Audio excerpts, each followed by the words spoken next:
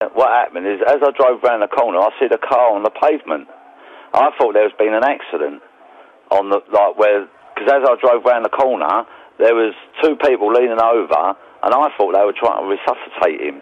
There was a bloke against the wall, and next minute, I've gone down the road and parked in my garage, which I only live down the road from there, and then another bloke's come along and told me that they're actually, like, stabbing him.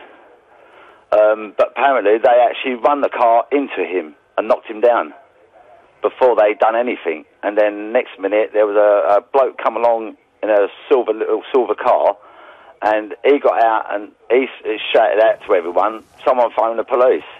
So he's phoned the police, and then next minute what happened is he actually pulled an handgun out. And as he had the handgun, I mean, it's one of them guns that takes 12 to 15 rounds. So I know it's definitely an handgun, because I actually see it. It was a black handgun he had in his hand. And next minute I see the silver car shoot off, and I told me and my missus to get back down, because we was going to go up and have a look to see what was happening.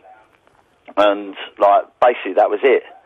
And then, like, next minute, as I was standing outside my back gate, a load of school kids come up, and I shouted out to the teachers who was with them, get them kids in the school now, because there's a bloke up there with an handgun.